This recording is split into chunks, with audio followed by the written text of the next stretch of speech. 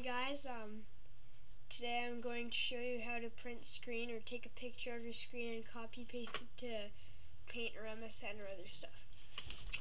So first what you want to do is go to like F12 on top of your keyboard, and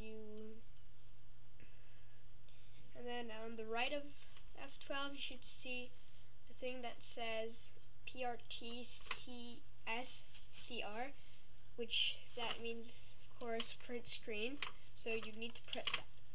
Then what you want to do is copy paste it so it's supposed to do like CTRL-C. That's copy.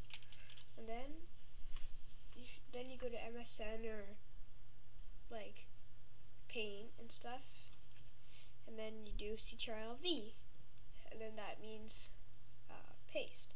And then it should look something like this, right? Print the screen like this screen, so it should look a little bit like that, right? It should look like this. So